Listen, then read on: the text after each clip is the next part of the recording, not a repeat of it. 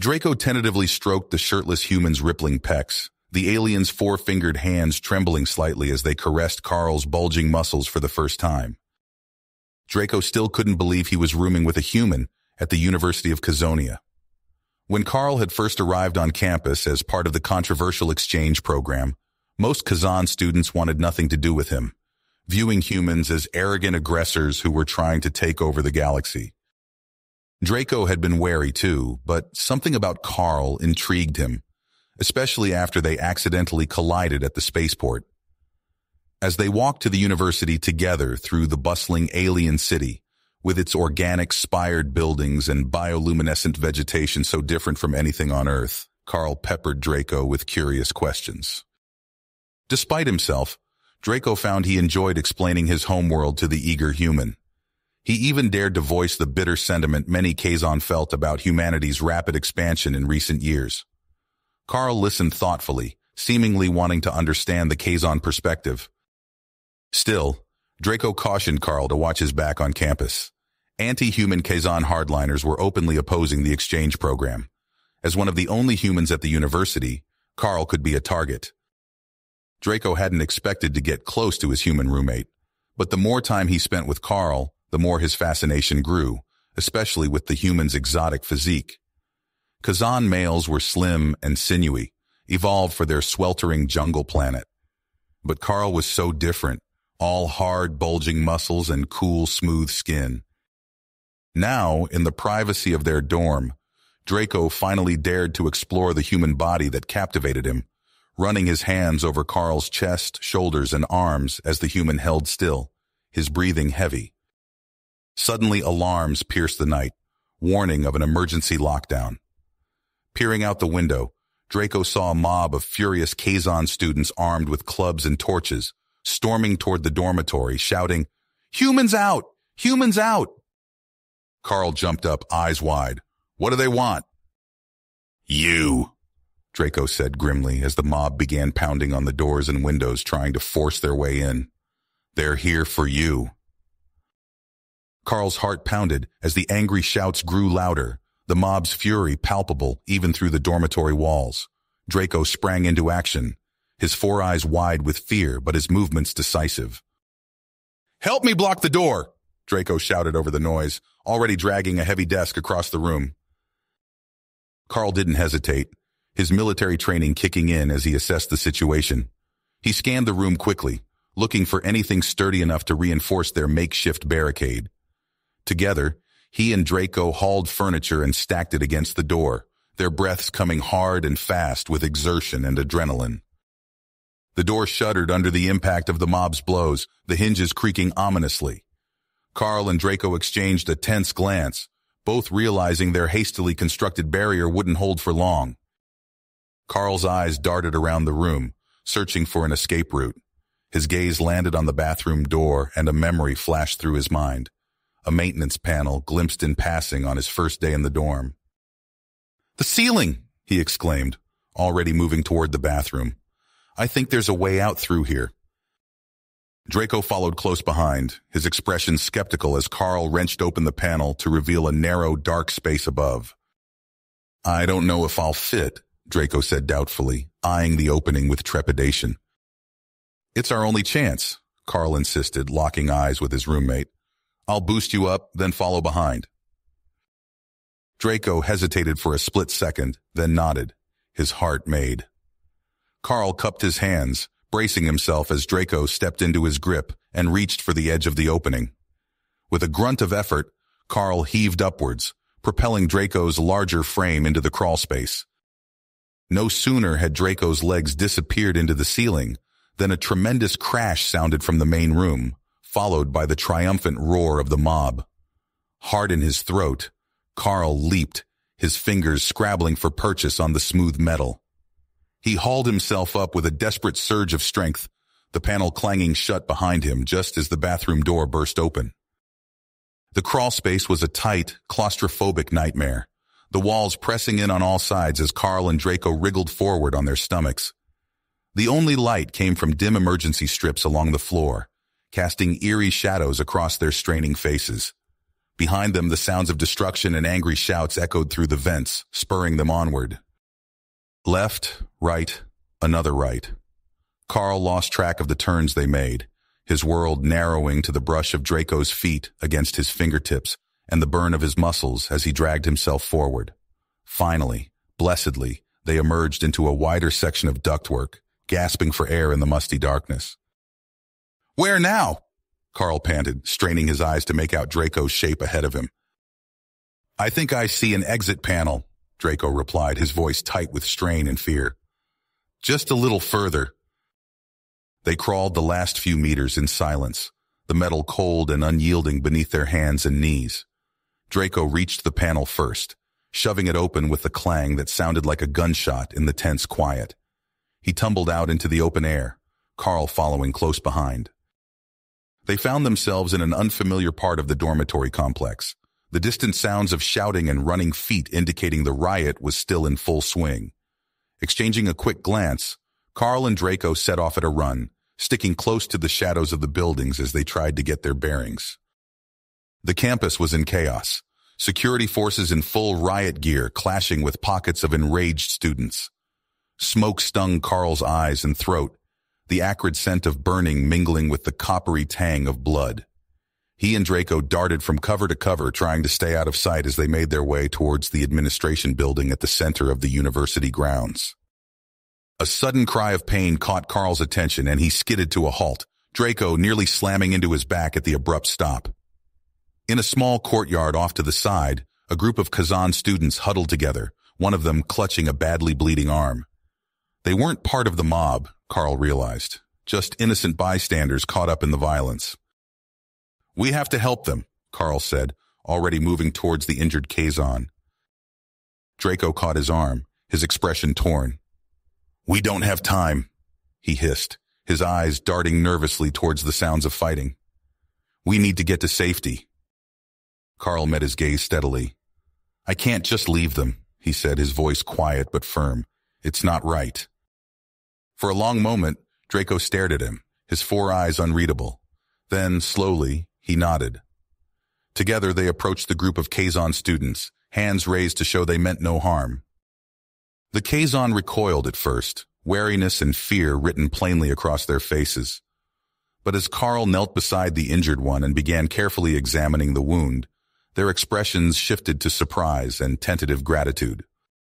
Draco knelt next to Carl, speaking in soothing tones to the Kazan in their native language. Gradually, the tension eased from their postures as they realized the human and his Kazan companion truly wanted to help. Using strips torn from his shirt, Carl fashioned a makeshift bandage and tied it carefully around the injured Kazan's arm. It wasn't pretty, but it would stem the bleeding until they could get proper medical attention. With Draco's help, he got the group on their feet, urging them to come with them to the administration building. Together, the unlikely allies set off once more, Carl and Draco flanking the limping Kazan as they made their way through the smoke-filled chaos of the campus. It was slow going, but step by step, they drew closer to the safety of the administration center. As the imposing structure finally came into view, Carl felt a wave of relief crash over him. They had made it. Against the odds, he and Draco had survived the mob's attack and even managed to help others along the way. The events of the night seemed to catch up with him all at once as they stumbled through the doors of the administration building, exhaustion and spent adrenaline making his knees weak. Beside him, Draco looked equally drained, his usually neat appearance disheveled and smudged with soot. University security forces and human embassy personnel swarmed around them, asking rapid-fire questions and ushering the Kazan students towards the medical bay. In the midst of the chaos, Carl found himself pulled aside with Draco, the two of them seated side by side as they recounted the night's harrowing events. Snippets of conversation washed over Carl as he struggled to focus. Talk of an outside Kazan political group, a deliberate attempt to sabotage the exchange program and sow discord between their people. It all seemed distant, unreal compared to the visceral terror of the mob at their door and the desperate scramble through the crawlspace. As the adrenaline faded, Carl became aware of Draco's shoulder pressed against his, the contact grounding him in the here and now. He turned to look at his roommate, his friend, and found Draco's 4 eyes already fixed on him, glimmering with some unspoken emotion. "Thank you," Draco said quietly, his voice rough with exhaustion and sincerity, "for saving my life, for showing me that humans are not what I thought." Carl swallowed hard around the sudden lump in his throat, the words hitting him like a physical blow. "I should be thanking you," he managed, his own voice sounding strange to his ears. "You've taught me so much, made me question everything I thought I knew about the Kazan." Draco's hand found his in the space between them, their fingers twining together in a gesture that felt as natural as breathing. In that moment, the chaos of the night seemed to fall away, leaving only the two of them, human and Kazan, forged together by the crucible of shared danger and unexpected understanding. But even as Carl savored the connection between them, he knew it was only the beginning. The riot had torn open the fragile peace between their peoples, exposing wounds that ran deep on both sides. The fallout from this night would be immense, the political ramifications far-reaching and complex. As Carl sat with Draco amidst the bustle of the administration building, he knew that the road ahead would be anything but easy. But with his newfound ally by his side, he felt a flicker of hope kindle in his chest. Hope for a future where humans and Kazan could find common ground. Hope for a bond that could weather any storm. The night's ordeal had forged them together, two disparate souls united by the crucible of adversity. And though the future was uncertain, Carl knew one thing for sure. He would face it with Draco by his side, come what may. The days following the riot saw a flurry of activity on campus. Carl and Draco found themselves thrust into the spotlight as the university scrambled to regain control of the narrative.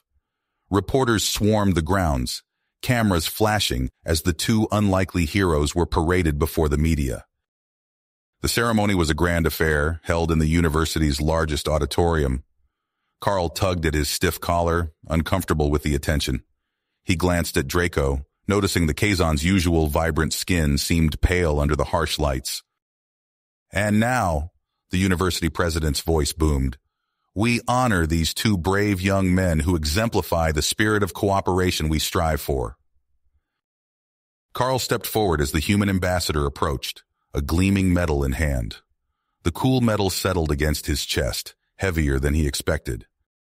Next, the Kazan elders surrounded Draco.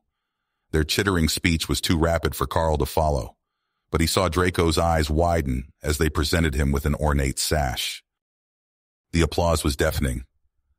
Carl plastered on a smile, shaking hands and nodding as countless strangers congratulated him. Through it all, his gaze kept drifting to Draco. Hours later, they finally escaped back to their dorm room. The door clicked shut behind them, abruptly cutting off the noise and chaos of the day. In the sudden quiet, neither knew quite what to say. Carl's eyes roamed the room, taking in the fresh paint and replaced furniture. No trace remained of the mob's destruction, yet the memory of that night hung heavy in the air between them. Draco cleared his throat. "Carl, there's something I need to tell you." Carl turned, heart pounding. Draco's 4 eyes met his, filled with an intensity that made his breath catch. "I've never felt this way about anyone before," Draco said, his voice low. "The way you make me feel, it goes against everything I was taught, but I can't deny it anymore. I'm attracted to you, Carl, to your human form."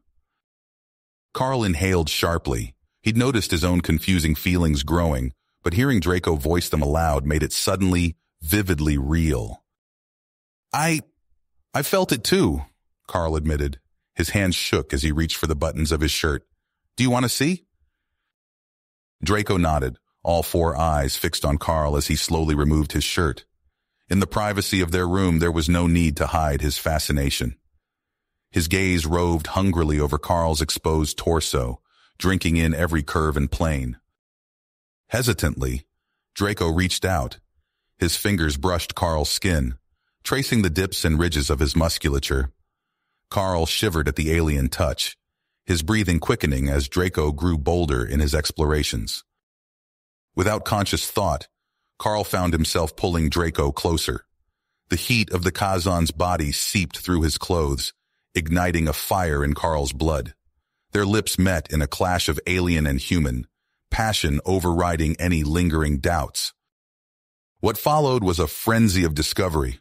Carl marveled at the surprising softness of Draco's skin, so different from the hard plates he'd expected. His fingers found sensitive spots that made Draco gasp and chirp in ways Carl had never heard before. For his part, Draco seemed intent on tasting every inch of Carl's skin. His tongue left tingling trails across Carl's chest and arms. When he focused his attentions lower, Carl arched off the bed with a strangled groan. Time lost all meaning as they explored each other's bodies. Eventually, spent and sated, they collapsed in a tangle of limbs.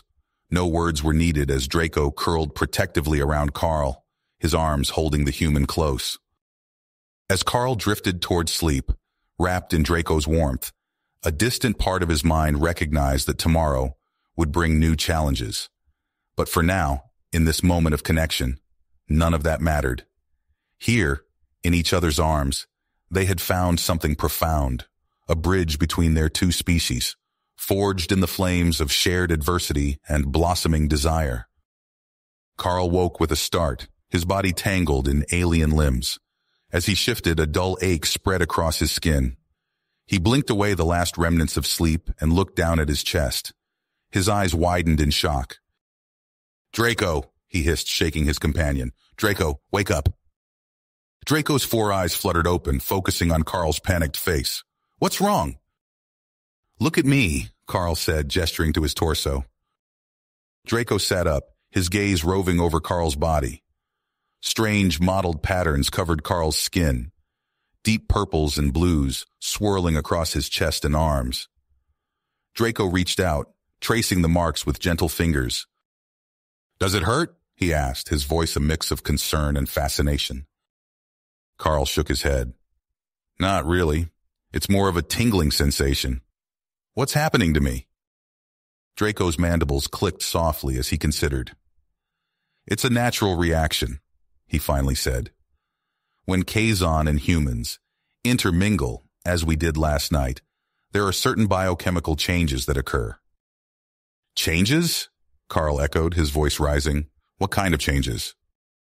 "Your body is adapting," Draco explained. "Learning to tolerate contact with my species on a cellular level. It's actually quite remarkable." Carl sat up, running his hands over the marks. Despite their alarming appearance, he felt different. His mind raced, thoughts crystallizing with startling clarity. Every movement felt charged with energy. "I feel amazing," he admitted, "like I could run a marathon or solve complex equations. Is that normal?" Draco nodded. "It's another side effect. We call it xenogenetic promiscuity. It's an evolutionary trait from our history of conquest and assimilation.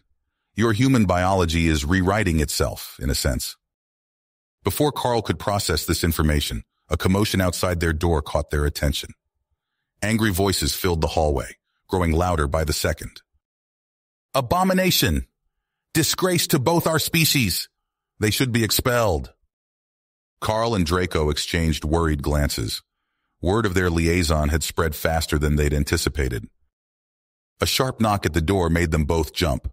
"Carl Henderson and Draco Xanthar," a stern voice called out.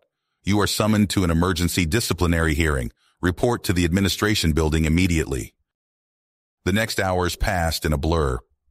Carl and Draco found themselves before a panel of grim-faced university officials, human and Kazon alike. The charges against them were read out in clinical tones: violation of interspecies fraternization policies, conduct unbecoming of exchange students, potential biosecurity risks. As the accusations mounted, Draco suddenly stood. His voice rang out, silencing the room. "Esteemed counsel," he began, "I stand before you not as a deviant, but as a harbinger of change. On my homeworld, we are witnessing a revolution of thought. Old prejudices are crumbling. We seek to embrace the diversity of the galaxy, not shrink from it in fear." Draco's words grew more impassioned as he continued. "What Carl and I share may be unconventional, but it represents the future, a future where humans and Kazon can truly understand one another, not just as allies, but as kindred spirits. We have the opportunity to be pioneers of a new era of cooperation and mutual growth. The council listened in rapt silence. When Draco finished, they huddled together, speaking in hushed tones. Finally, the head of the disciplinary board addressed Carl and Draco. While we deliberate on this unprecedented situation, you are both suspended from campus activities. We will inform you of our decision in due course. As they left the hearing, Carl turned to Draco. What do we do now? Draco's eyes gleamed with commitment. We find answers. My family lives in the wilderness territories. If anyone can help us understand what's happening to you, it's them. They slipped away from campus under cover of darkness, boarding a transport to the remote Kazan settlement. As they traveled, Carl noticed the marks on his skin slowly spreading, taking on new hues and patterns. When they arrived at Draco's ancestral home, the reaction was immediate. Draco's family recoiled at the sight of Carl, chittering in alarm. But as Draco explained and Carl revealed the extent of his transformation, their horror gave way to fascination. The clan elders gathered, examining Carl with wonder in their ancient eyes. They spoke rapidly in their native tongue, gesturing excitedly. What are they saying? Carl asked. Draco listened intently, then turned to Carl with a mix of awe and trepidation. They believe our union could change everything. If we continue down this path, you could become a bridge between our species, physically and culturally.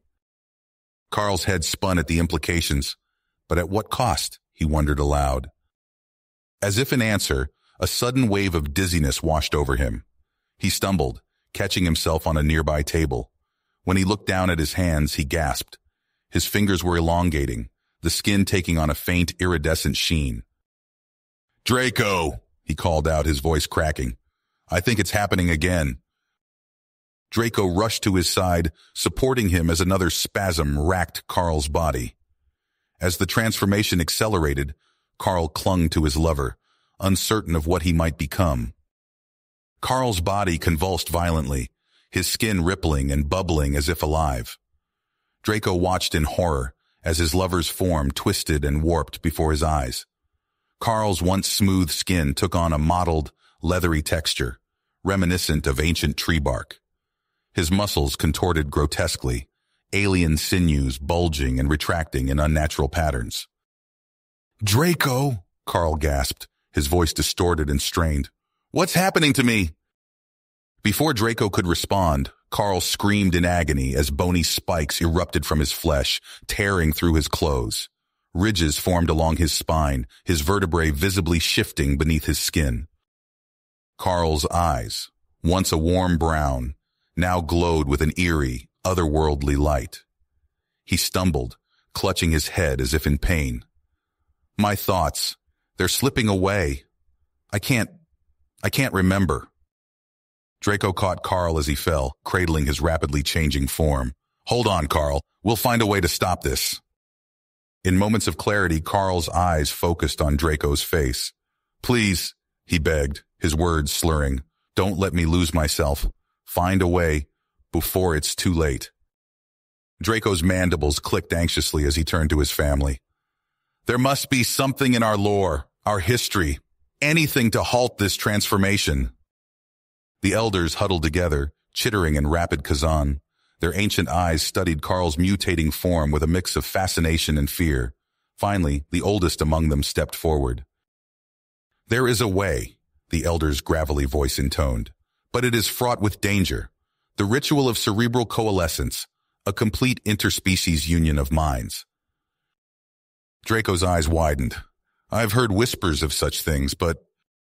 The elder nodded solemnly. It could anchor his mutation, stabilize the change. But the risks are great. Your minds could be lost, your identities erased. Carl's body spasmed again, his fingers elongating into claws. Do it, he growled, his voice barely recognizable. Whatever it takes. As night fell, Draco and Carl were led to a hidden chamber deep within the clan's territory. Ancient symbols covered the walls, pulsing with an otherworldly energy. The elders surrounded them, chanting in a language long forgotten by most Kazan. Ornate devices were affixed to their heads, a web of glowing filaments connecting them. Draco grasped Carl's transformed hand, squeezing it reassuringly. "I'm here with you," he whispered. The chanting reached a fever pitch. Suddenly, Draco felt a jolt of electricity course through his body. His mind exploded with sensation as it merged with Carl's. Images flashed before him. Carl's childhood on Earth, his first day at the academy, the night of the riot. But mixed with these were alien landscapes, the taste of strange foods, the feeling of four eyes blinking in unison. Their consciousness swirled together, human and Kazon blending into something entirely new. Draco felt himself losing grip on his identity, Carl's thoughts and memories becoming indistinguishable from his own. Just as it seemed they would dissolve completely into one another, a startling clarity washed over them. In this moment of transcendence, they realized their bond had elevated them beyond the constraints of their individual species. But the physical world could not sustain this joined state. As their minds began to separate, a heart-wrenching truth became clear. One of them must be sacrificed for the other to survive. In that final moment, Draco made his choice. With a surge of love and sorrow, he let go, allowing his consciousness to be consumed so that a part of Carl might live on. The ritual chamber fell silent. On the floor lay a single form, neither fully human nor Kazon. Its eyes opened, revealing a gaze that held echoes of both Carl and Draco.